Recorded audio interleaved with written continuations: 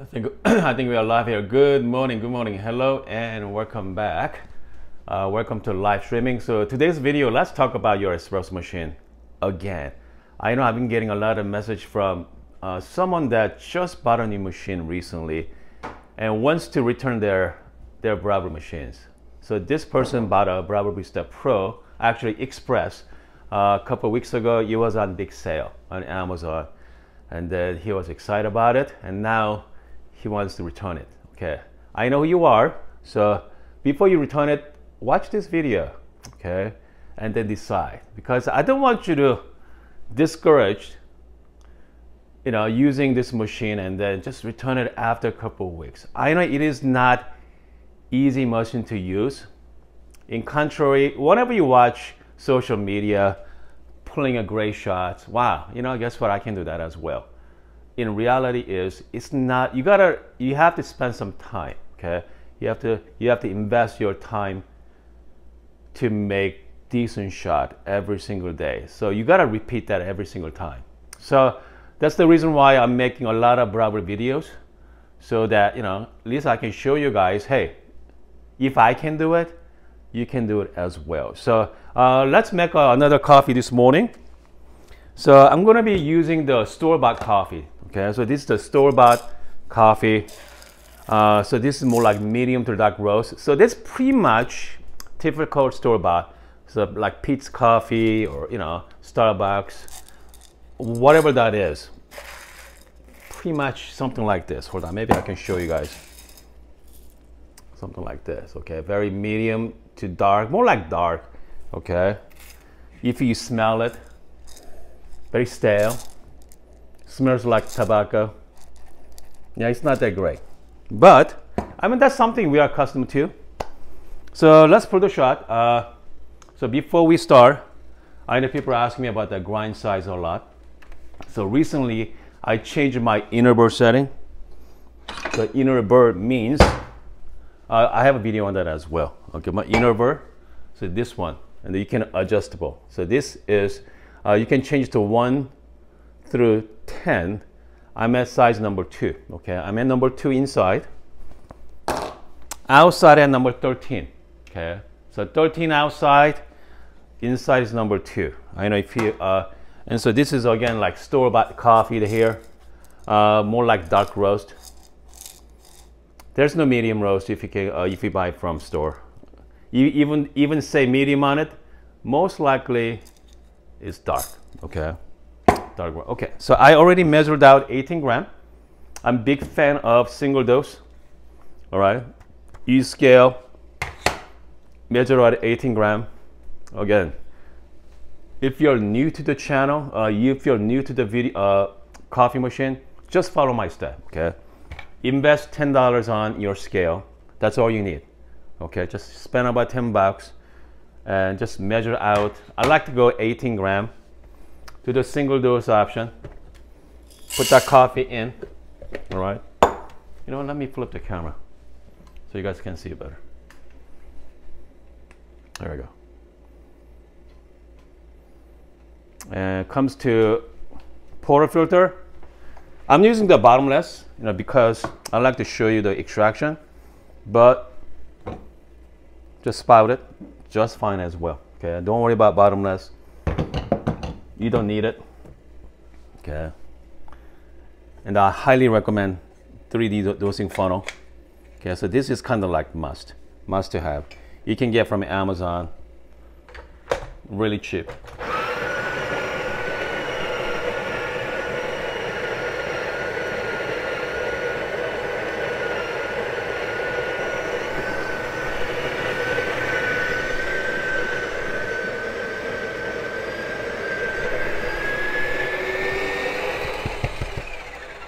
That's it. Okay, I usually set about 19 seconds for the grind time. You can actually adjust it. I set about 19 seconds there. Again, my grind size is number 13, and inner burr is at number 2. All right. At this point, I know a lot of people like to do like WDT or other kind of technique. Let's skip that today. Okay, let's skip that. I'm just gonna just tap it. Just use my finger. Just make sure nicely flat. Just temp it. Okay, just temp it nice and even. That's all. Okay. Don't worry about the temping pressure. Just be consistent every single time. That's all you gotta do. Just the consistency. That's all you gotta do there.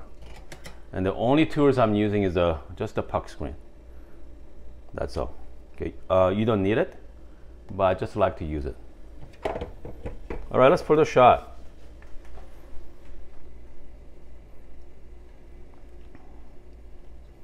Okay, hold on a second here. I'm just gonna. Let's find out what kind of shot we're gonna get.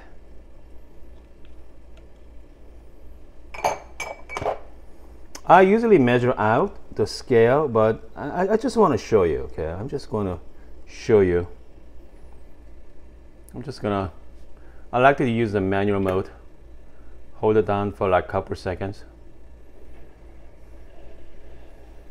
I'm gonna hold down about 1, 2, 3, and just let go. Yeah.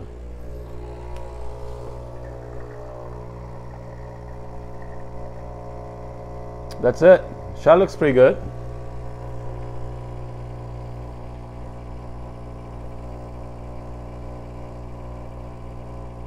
I'm just gonna wait about now. 24 seconds. Okay, beautiful crema. So again, that's store-bought coffee, folks. Just regular store-bought coffee. I think I got that coffee about a couple weeks ago. I believe that's Pete's coffee. Okay, I think that's the Pete's coffee. I used it. You know, it cost about what, $8 for like 12 ounce back there. Coffee looks really good. I mean, looks good, right? You know, let's try this coffee. I'm very curious. Okay, cheers, guys. I'm just gonna mix it. Yeah. So this is a dark roast. It should be very simple tasting. No, it should be like dark chocolate. Man, here we go. Yeah, dark chocolate. It's not sweet. It's more like bitter, kind of like yeah, kind of dark chocolate taste. Not that great. So, but this is really great for Americano. Okay, hold on. I need some cups here. I'm just gonna get some cup. And I like to boil my water. I don't know about you guys, but I like to just boil my water for my Americano. I'm just gonna add just hot water.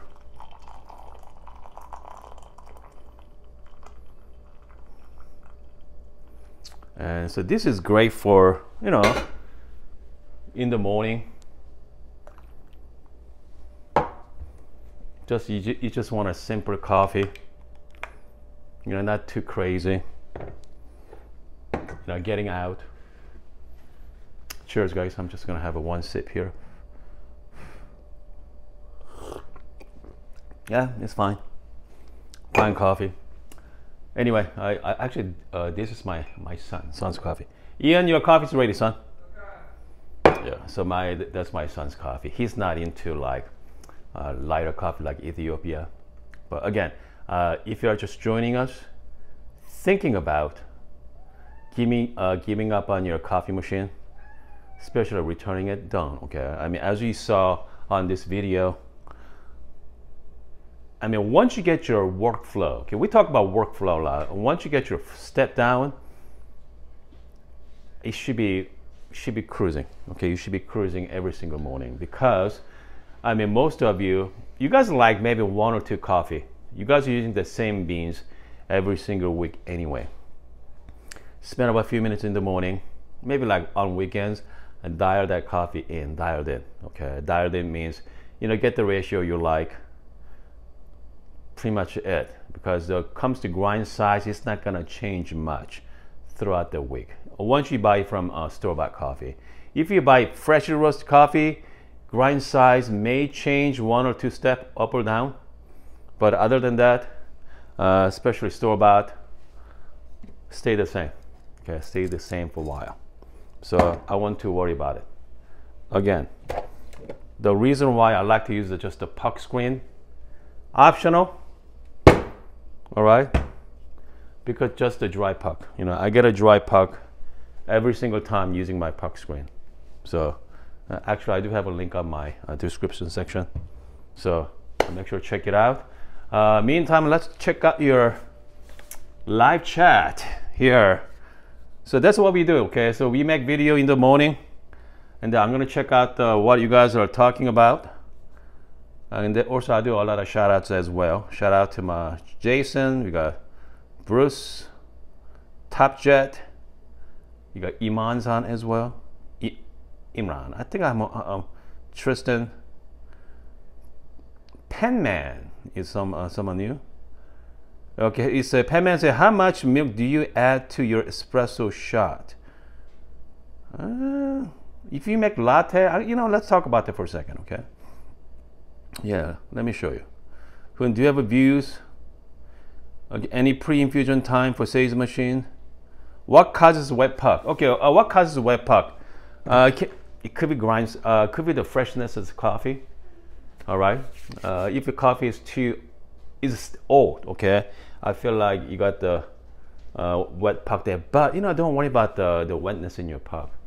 Okay, I know some people really worry about the wetness. Don't worry about it. As long as your coffee tastes good, who cares? Okay, it's a little messy to clean up, but yeah, if I were you, don't worry about the wetness in your coffee. What's important is what's in your cup. All right, what's in your cup? Okay, because if your shot looks ugly from the bottomless portafilter, again, don't worry about it. Here, right here, what's in your cup? As long as your coffee is good, you're gonna be fine. Okay, so let's talk about how much milk you need. Comes to lattes, all depend on your milk jug.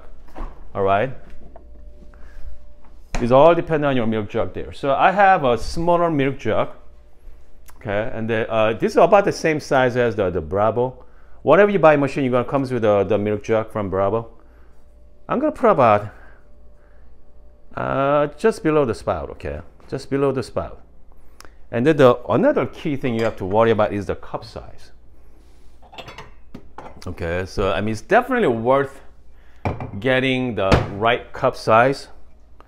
So this is a cup from it's a not neutral cup. So this is the large, the latte. Okay, this is a large. Hold on a second. This is really big. Goodness. Yep. So this is a large latte size.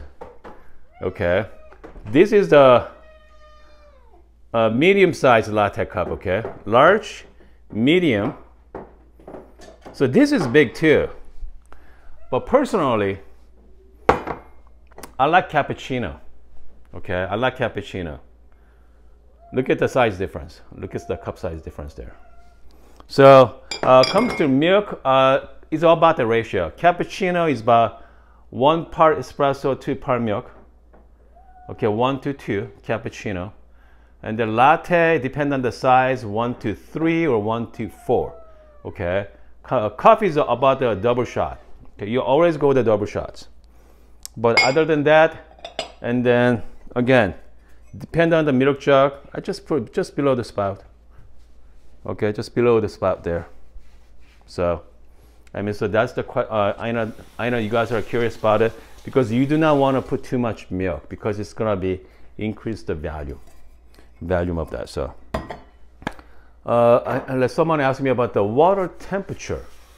Water temp. You know what? I usually set out like, hold on, let me check I set a default temperature.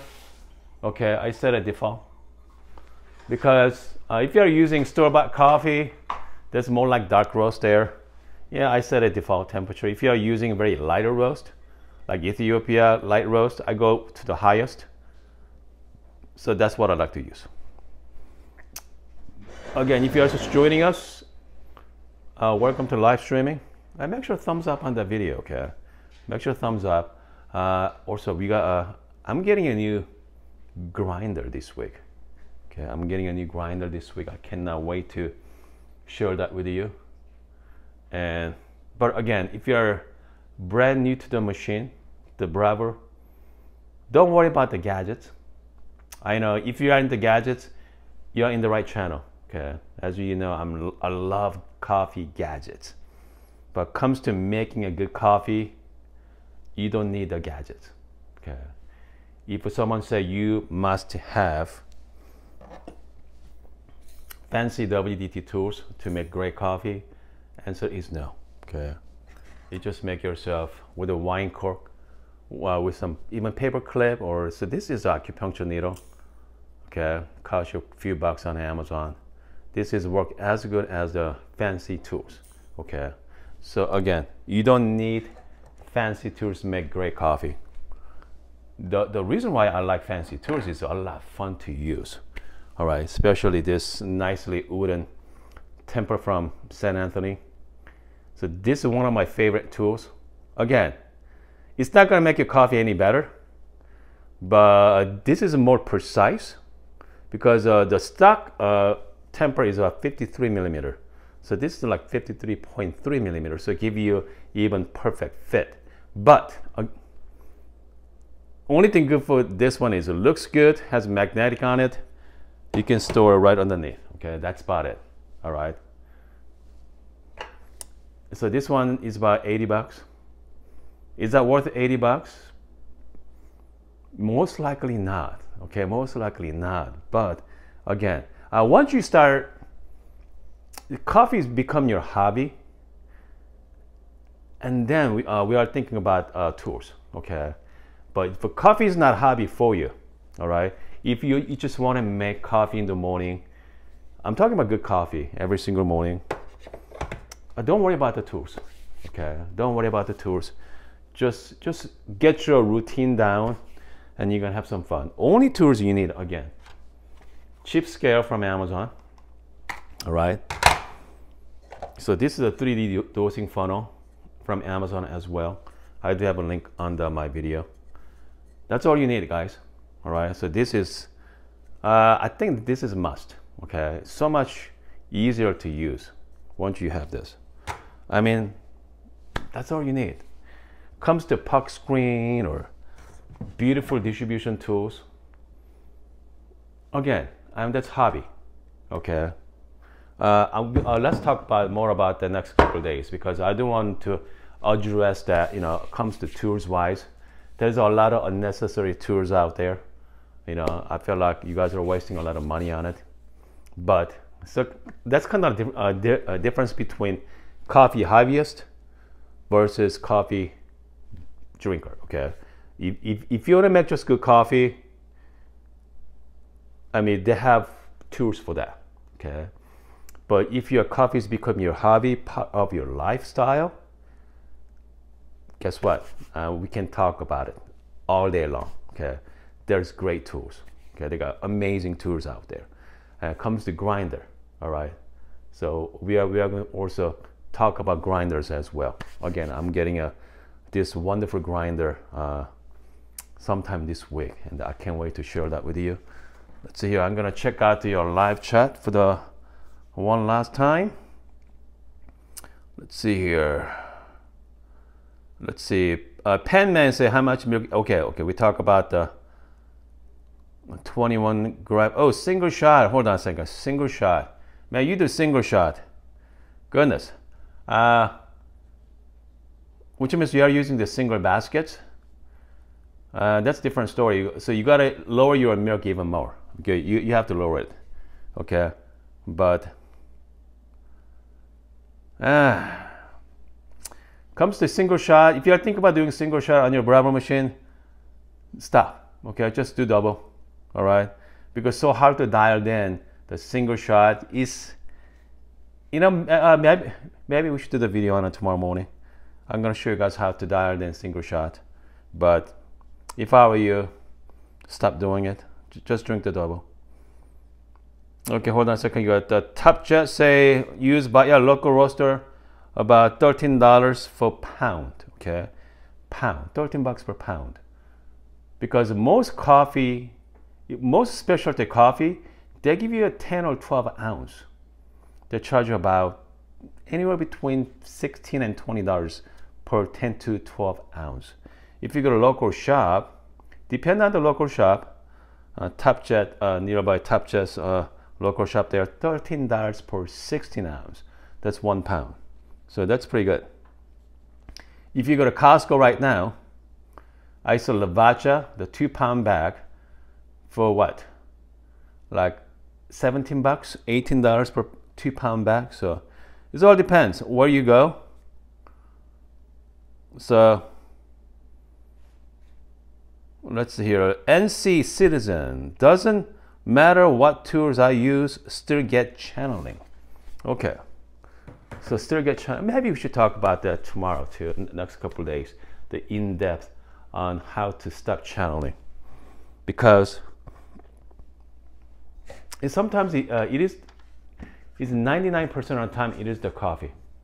All right, I don't know what kind of coffee you are using, but most times it is a coffee, and especially like medium to dark roast, I see less channeling. But if you are using kind of like lighter roast, you're gonna see a lot more. Okay, especially if you are using, obviously you are using bottomless portafilter, that's obvious. But if you are using spout, you can all hide it. Okay, you still see the channeling, but it's gonna be hide, so it's not get messy. So again, if you care about that, is channeling matters comes to flavor? Not really. I mean, I don't think you are going to tell, especially espresso, dark roast. It's gonna be hard to tell if the quality difference is such minuscule. Man, I mean, if you can tell that, you are not a novice. Okay, you are definitely coffee hobbyist for sure. All right, coffee hobbyist for sure. So, all right, hold on a second. We have someone is asking me. Okay, hold on. Someone asked me about what is your thoughts on Franzetto all grind, the coffee grind. They're great though. I mean, they're fantastic. Okay, there are so many great grinders out there. I cannot keep track of it. I mean, if you can see me on my live stream in the afternoon session on my coffee desk, it's not even coffee studio, my coffee desk, you see me with a lot of different grinders behind me. I've been trying out numerous grinders over the years. I'm trying to find that one, okay? One or two perfect grinder. But again, there's no such thing, folks. Okay, there's no such thing. So whatever you have, whatever grinder have is gonna be good enough. If I were you, spend money on good coffee, okay? Spend money on good coffee and spend some time, okay? Spend some time on your brewing method. Okay, it comes to brewing method, just pick one. Just pick one brew method, that's it. You don't have to go try different brewing method. Okay, don't be like me, okay? If you like V60, okay, spend time on V60. There's a lot of fantastic recipes out there. Try all of them, all right? Try all the recipes and then pick out the one best suited for you, all right? And then master it, all right? So use that one as your first step. Okay, use the brewing method as your foundation, and then you start adding on you are going to develop your own technique after that. Once you master it, now that is your coffee recipe for filter coffee. All right. Same for the espresso as well. Same brewing method. So they give you like between 25 and 30-second shot. So that is your foundation. That's kind of like baseline. Some people don't like 25-second shots. Some people prefer 30 seconds. Okay. And some people like 18-gram shot or 20-gram shot. So that's the guideline. And play with it. play with it, and also like play with the pre-infusion time. Comes to pre-infusion, there's no magic number. Some people like to go 5 seconds. Some people like to go 3 seconds. Bravo Barista Pro, if we press the button, I'm just gonna press the button. Pre-infusion shot shows up here. 1, 2, 3, 4. 4 seconds, okay? I think it's 4 or 5 seconds as a pre-infusion. That's it. The pre-infusion means a very low pressure coming down. So anyway, I hope this video helps. Again, don't give up on your machine yet, okay? And if you're having still a hard time with it, I have plenty of videos on my channel. If you haven't subscribed, I do have plenty of videos on, especially Bravo machines behind me. Anyway, I hope you guys are having a wonderful morning, and see you guys in about a couple hours.